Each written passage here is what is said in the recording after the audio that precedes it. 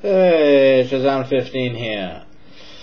Now, this week's review is, in a word, fascinating. Naturally, we are on about Sherlock Holmes, the Game of Shadows. Now, story-wise, this appears to be just a... well, I suppose it's a compressing of all the Professor Moriarty stories into one. But then again, I'm not 100% familiar with the actual works of Sir Arthur Conan Doyle, so I can't give you a complete... I'm not 100% sure about whether or not I'm correct in this assumption, but it certainly seems that way. Well, to be fair, I love the Sherlock Holmes films, and I always feel like I should watch them again and again and again just to see what it is that Holmes saw, because when you watch it the first time you don't always pick up on what he picks up on. Alright, to the performances. Robert Downey Jr. gives a perfect rendition once more of Holmes. He has this lovely habit of being able to play brilliant but drug-addicted characters.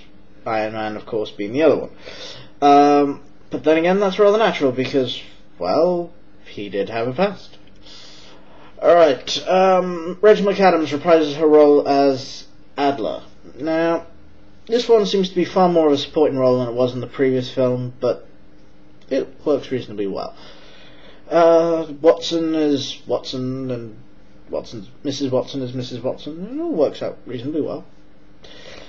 The new characters, Moriarty is played beautifully, although to be honest, for me, the only Moriarty will always be the one portrayed in Star Trek: The Next Generation.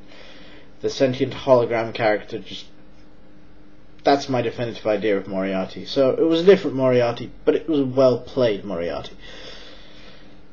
The use of the historical background as plot is a lovely device. Right, back to characters, because I forgot to get to my personal favourite bit of casting. I love Stephen Fry as Sherlock Holmes' brother. It's a brilliant choice. They don't really seem that fraternal, but there's just something wonderful about Fry calling Sherlock Shirley. It's hilarious.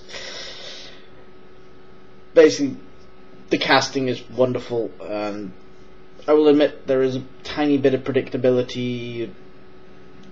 When you see a certain site, you sort of know they're going to be cheeky and use that. The chess game is brilliant. I'm trying not to spoil too much of the plot for you. Basically, decent enough casting, lovely points, nice bit of historical background.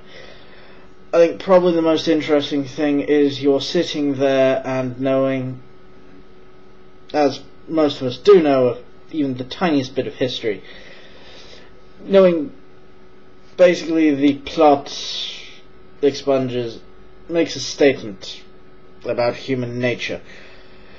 You want to go, oh no, you're wrong, but you know history.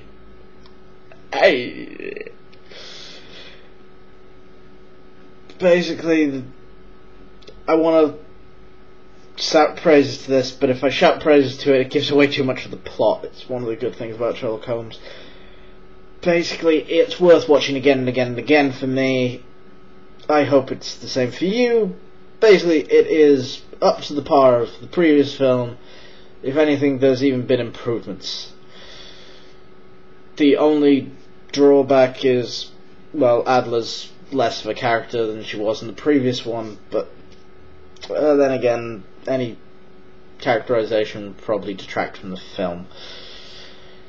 Anyway, enjoy watching it if you want to go watch it. If you want to say no, say no, but I loved it.